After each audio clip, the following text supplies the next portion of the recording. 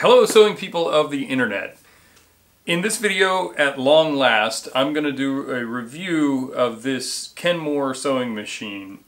I'm going to be presenting some foundational information at the beginning of this video. If you need to skip ahead, there's chapter markers, but it took me a while to embrace this machine, and I want to explain a little bit about that. I will say right up front, if you're watching this video because you've found one of these for sale and you're asking whether or not you should buy it as a first machine for doing make your own gear stuff, the answer is yes, you should buy it if it's at a good price and in good shape and all that normal caveats. This seems to be a fantastic example of the kind of machine I recommend people start out with, a vintage domestic machine. So I'll explain a little bit about why as we go through the video. So one of the reasons why I have not really embraced Kenmore machines, they have a fantastic reputation among their fans. They're supposed to be really good machines, but their nomenclature is very confusing to me. And you know, Kenmore is the brand of the department store Sears in the United States, and they never manufactured any of their stuff, certainly not sewing machines anyway. And all of their machines were made by different manufacturers throughout the years. So one machine may not be as good as another machine. I honestly don't know if, you know, any of them are particularly bad, but this one was manufactured by a Japanese company called Maruzen, and later that company marketed their products as Jaguar machines. And they apparently have a very good reputation for making high-quality machines, and this is a well-regarded machine to my understanding. The problem with the nomenclature is that this machine, it has a model number of 158.17520, and I guess it's just known as the 1752, that 1752 part of that number. Doesn't stick out easily in my memory or roll off the tongue like a Singer 201 or a, I don't know, like the Touch and Sew, or I don't know. It seems like most of the other sewing machine brands that I'm familiar with have 3-digit numbers, and maybe that's the extent of my capacity to remember things. But, I mean, honestly, I get confused with some of the Singer 3-digit numbers trying to remember which one is which. But I feel like if this was the Kenmore Dragon, I would remember that better and be able to differentiate the different models easier than... there's a whole series of 158 machines and with different numbers after the dot, and then there's a bunch of other different prefix models. So it just is confusing to me, and I don't like that. So I've not really followed these machines or gotten to know their history very well until I got this machine. So I suppose I should tell you how this machine came into my possession. I was at a thrift store, probably, it might be over a year ago now. I don't remember exactly how long ago it was, but my wife and I were at a thrift store, and I saw this sitting, looking beautiful, and they had a pretty high price on it. I think they had a price tag of over $100 for it, maybe like $125. But it was missing the foot pedal. And I had a long talk with the manager of the place, and I was like, you know, most people aren't going to buy this machine and, you know, have to buy a foot pedal and not know if it works and stuff, because the foot pedal is also the power cord with most machines of this vintage. And anyway, I negotiated a deal on it. I think I paid $30 for it. I've discussed in other videos my opinions about sewing machine prices, especially vintage sewing machines. This is a fine machine, and I think probably $50 is probably fair. I don't know, about over $100, unless you really knew you wanted it or if it was in pristine condition. This one looks pretty nice, but it's not perfect. It's got some discoloration and stuff. This is the coveted MYOG model. No, I put that sticker on there. Thank you, Tim. Tim, I tried to give you a shout out in another video, and that didn't work out. But if you're not familiar with Learn MYOG, if you're at all interested in making your own gear, which is what MYOG stands for, then you should check out Tim's site. He does some amazing patterns and really well thought out patterns for people who, you know, want to learn how to sew stuff and maybe don't know how to make it themselves yet. His site is well worth checking out. Anyway, so that's what that sticker is all about. So let's talk a little bit about the basics of this machine. My understanding is it was built in 1968 or 69, so it falls perfectly into my sort of arbitrary pre-1970 preference. It's a class 15 bobbin machine. So it uses the same class 15 bobbin as the Sailrite machines and all the machines that look just like them, the Singer 237, and a host of other sewing machines. It's a very common bobbin size. I like that. I've mentioned in previous videos that one of the reasons why I favor my Singer 237 is it uses the class 15 bobbin, and that makes it a good match for my Sailrite machines. So if I need a non-walking foot machine, I can swap bobbins back and forth, or I can just have a whole bunch of the same size bobbin and not have to worry about which machine they go to. So if you, especially if you aren't an idiot like me and have 30 machines, if you just want to have a couple of sewing machines, having them all be the same bobbin has some potential advantages. And class 15 is the largest, I think, domestic size bobbin, and probably the best choice for something like it, especially if you have a Sailrite as well. Anyway, so this is a class 15 bobbin machine. To the best of my knowledge, it's an all-metal machine as far as the internal gearing.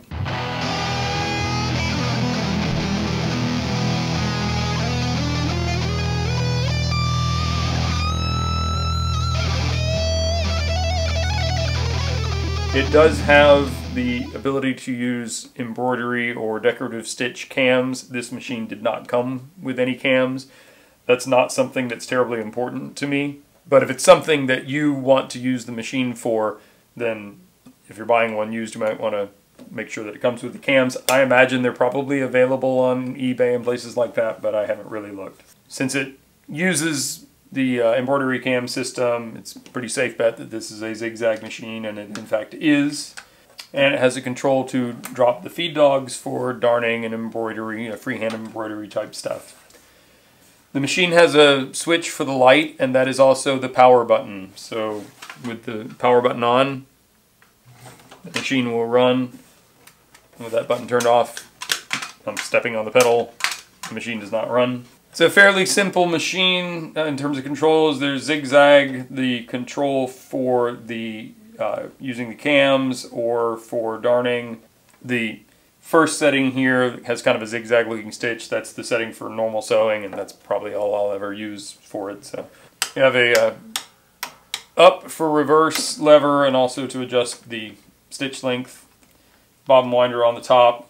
2 spool pins for spools. I'm running an industrial cone. I've just got a thread stand back here with a cone of V69 thread. Probably the most interesting control mechanism on the machine is the presser foot pressure adjustment.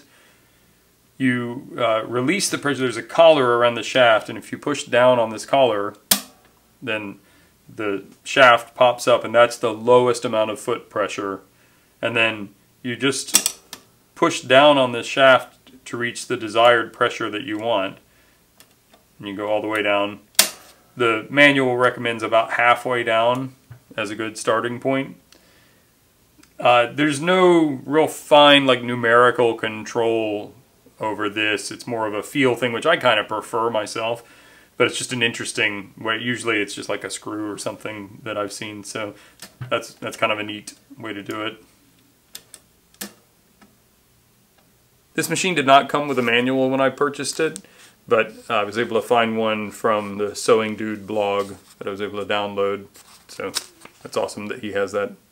So there's one feature about this machine that really blew me away when I first discovered it, and that is the really impressive presser foot lift height. Your typical domestic sewing machine of this vintage, you can raise the presser foot and then push up a little bit more to get a little bit extra height to get that extra thick piece of material under it. Well, this one goes way the heck up. Like the needle is stopping this now more than the presser foot. That's a standard Bic lighter. That's really, really impressive. Now, that's a super impressive feature, and I could see that being incredibly handy, But I just want to caution you that just because the foot can be lifted that high doesn't mean that it can sew that thickness of any material. The advantage for that, and honestly, this is one thing I wish that the Sailrite had. The advantage of that is that you can lift the foot over an already assembled seam or portion of a bag or something you're doing a repair on that's already put together, and get that thick, part. You're not trying to sew, just get it, out of the way under the foot so you can get to where you do want to sew. I can't tell you how many times that would have been helpful to me on a repair or finishing the assembly of a big bag or something. So that's a really helpful feature. I wish more machines had it, but just don't be misled by thinking, if you stop the video here and don't go any farther, this thing isn't going to sew a 3/4 of an inch thick stack of leather. So what will it sew? So we're going to do some sewing demonstrations with it shortly. The reason I advocate using a vintage domestic sewing machine, especially as your first machine for someone who wants to make their own gear, is vintage machines are quite capable, very toughly built, long-lasting machines, and they're capable of sewing some pretty thick assemblies of heavier fabrics and even some leathers. I wouldn't necessarily try to make a very complicated assembly like a backpack with number 10 waxed canvas and inner tubes or 1680 denier ballistic nylon. You could probably do it, but it would be a challenge to do with a machine like this. Any non-walking foot machine, honestly, it would be a challenge to do that with. But I think this is a great machine to get started learning how to sew, making some projects. You could make a lot of really cool, especially stuff on the more ultralight end of the spectrum for, camping and hiking gear, camping hammock, things like that. You could do a lot of that kind of stuff with this machine, and you could do some heavier stuff too. And then when you get to the point where you're ready for a walking foot machine to do heavier projects, this is always there to do those decorative stitches or lighter materials or sub-assemblies that you don't need the walking foot machine for. So this is a great example of where to start. If you're thinking about buying a vintage domestic sewing machine and you're confused by all the different machines that are available and you're not sure what machine to buy, I recently learned about a resource that might be helpful to you. Heath over at 77 Gear Company. He has a blog, and you can find him on Instagram. I'll put some links in the description. He's come up with a really interesting scorecard of sewing machines where he ranks a lot of vintage and not so vintage domestic machines based on his perception of their utility in a number of different categories.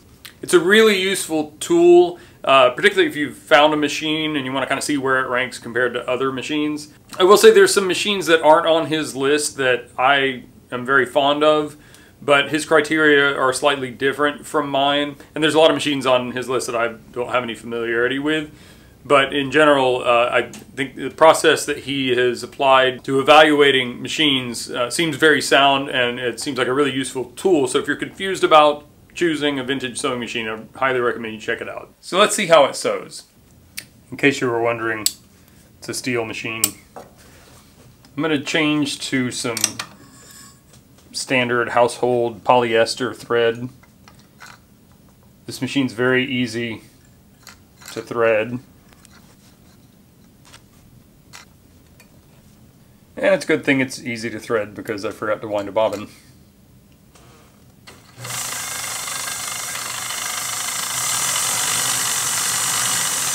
I haven't mentioned this in a while, but in case you're new to this, when you have a bobbin case like this, if you hold the bobbin case in your left hand, hold the bobbin in your right hand with the spool going over and away from you, and then drop the bobbin in. That aligns it where it needs to be in the correct direction.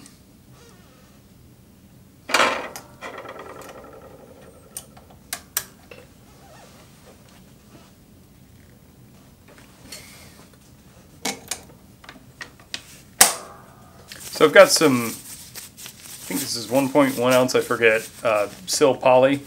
I'll just start sewing together a couple of layers of that.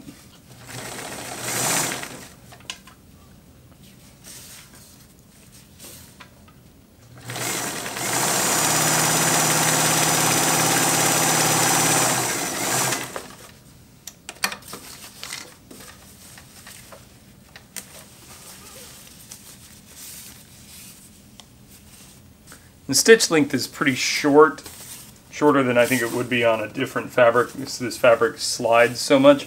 Just for laughs, I'm going to try increasing the foot pressure and see if that makes any difference.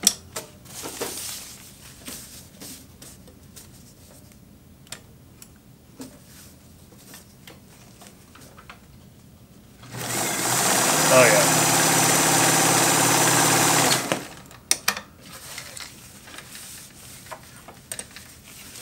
Tension's a little high, I need to adjust that, but that made the stitch length a lot more consistent. I'm not going to mess with this a lot to try to perfect the stitch on this particular fabric, but this machine would definitely be a good choice on a lightweight tent or tarp or hammock or that kind of project.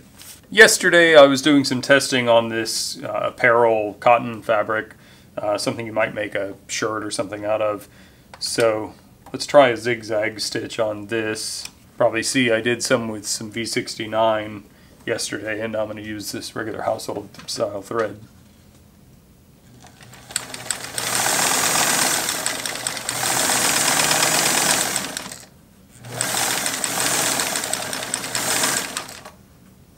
Could maybe stand a little tension adjustment, but it works well. So again, for doing apparel alterations or making other projects out of this kind of fabric, this machine would be an excellent choice. This has nothing really to do with this model of machine in particular, but I do want to point out on my particular table that came with this machine, the leaf that makes the extension when you open the table it's not level. I don't know if anybody out there, I'm basically saying this, if you know how to fix that, I don't know, I can come up with a way to improvise something that will make it be level again, but it's not going to be correct. But anyway. On the subject of tables, another reason why I have not really embraced the Kenmore machines is their footprint is completely different from the Singer footprint.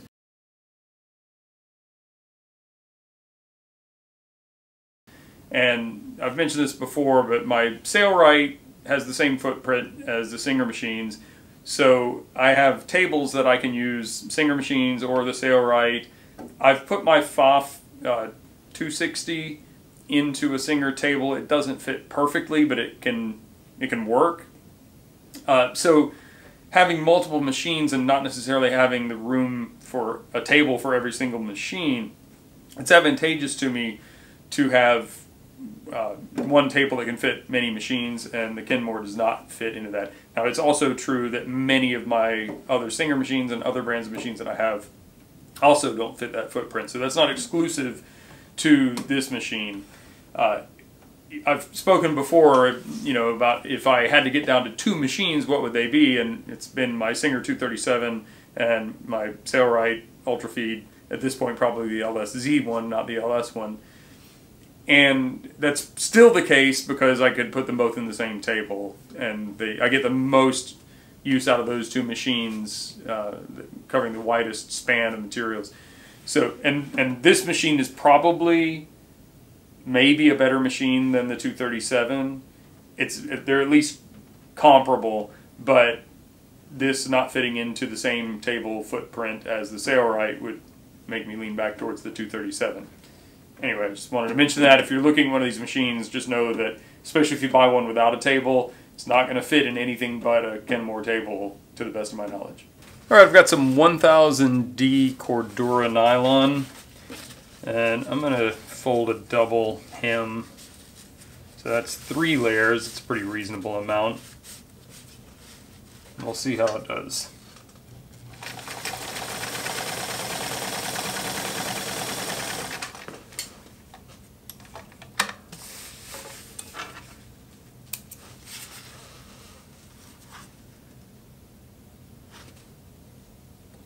Could use a little more top tension. But yeah, a little tension adjustment will have it perfect, but that's very nice, no issues at all. This is not a terribly difficult fabric for most domestic sewing machines to sew. I think the confusing thing for most people is it's easy to sew a flat hem in this material. It gets a little bit more difficult when the layers start adding up and the structure becomes more complex. But for doing simple things with this fabric, not a problem at all for this machine. You may have also noticed by now this machine is quite fast.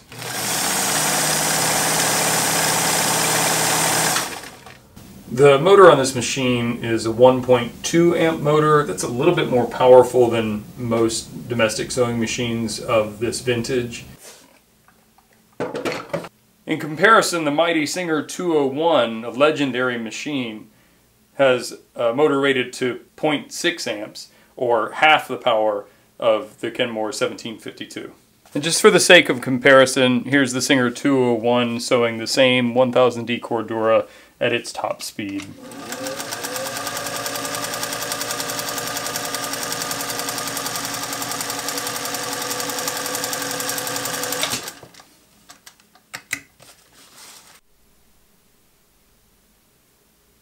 One of the reasons I advocate having a vintage domestic machine with zigzag as part of your arsenal is if you have a straight stitch only industrial walking foot machine or a Sailrite, if you don't have the LSZ, that you use primarily for assembling your heavier projects, but if you want to do a bar tack, then you need a zigzag machine.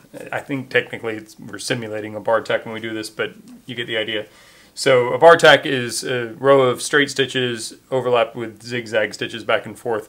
And there are different standards that have some number of stitches you have to do and what the width has to be and stuff, but for our purposes, a bar tack is just a bar tack. So let's see if I can do a usable bar tack on this 17337 webbing. I use this webbing a lot on backpack straps, and it's the webbing that's used for MOLLE attachments. And I'll just sew it to the 2 layers of 1000D Cordura. That seems like a pretty reasonable test.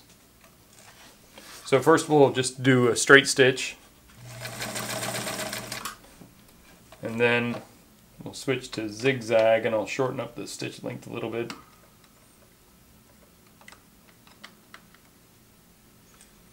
And we'll go in reverse, and then forward. And I forgot to put thread back on the machine because I took it off to put on the other machine, so we'll just stop there. And that's just a quick demonstration. I could clean that up a little bit, but that's a perfectly adequate bar tack.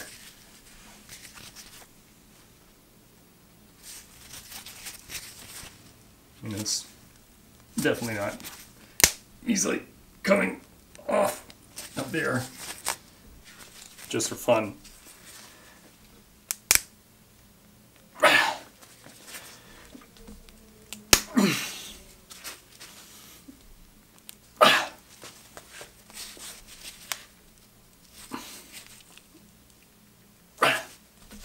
Alright, I imagine if I keep trying I can get that to come off, but obviously that's pretty secure. So I just want to demonstrate one more advantage of the stupefyingly high foot lift on this machine. I do want to caution you though, you should only use this method for non-load bearing applications, decorative things, like if you want to hang a potted plant from a tree or something like that. This makes a very strong connection, but this probably isn't the machine or the thread to do it with. But I have some rope here that I want to make a fixed loop with. So I'm going to take advantage of that foot lift. I can just lift the foot high enough to get this rope underneath the presser foot and then sew it together with a zigzag stitch. By the way, full confession, I had a hard time getting this to work, and I had done it before and was wondering why it was not working as well this time. And the problem was I had the presser foot pressure all the way down from when I was doing that ripstop nylon at the beginning of the video, and it needed the presser foot pressure to be much less for this thick rope. In general, according to the manual for this machine, you want less pressure for thicker fabrics and more pressure for thinner fabrics. So I learned something. So there you have it. That's my impression of the Kenmore 1752 or 158.17520 Maruzen made machine. Obviously, the spectrum of Kenmore machines is very wide, and again, they're manufactured by several different manufacturers. So, you know, if you find a different era Kenmore made by a different manufacturer, then your mileage may vary. But everything I've heard about them has been good, and people who like them tend to really like them. It took me a while to warm up to this machine. I've had it for quite some time. You've seen it in other videos, and at first I honestly didn't really love it, but it's really starting to grow on me, and I think it's going to get more regular use in my rotation of machines. I think if you're looking for your first vintage domestic machine, you're trying to get started in making your own gear, this would be an excellent choice if you find one. I see them pretty regularly now on Marketplace and stuff. I probably saw them before but didn't pay attention to them. Now that I have one, I've seen them several times. I've almost bought a second one just to have as a spare, I guess. I've seen them priced between $25 and $50, and then occasionally some moron is trying to get $1,000 for them. But I think if you find one for the, you know, under $100 price range, you're probably going to be pretty happy with it. I hope you found that helpful. If you did, clicking the like button is always a nice thing to do. If you're not a subscriber, I'd love it if you would subscribe to my channel. There's a bunch of links to stuff in the description below. You can follow me on Instagram and also check out my second channel if you're even remotely interested in fishing or other outdoor stuff that I do. And if you have any questions or comments, post them in the comments section. Thanks so much for watching. I'll see you next time. Oh, look at you. Oh, don't come off, don't come off, don't come off.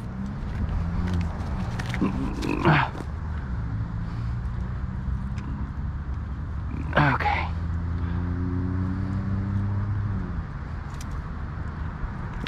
No, no, no, no, no, no, no. Oh, geez, go, buddy, go. I hope you got to see that.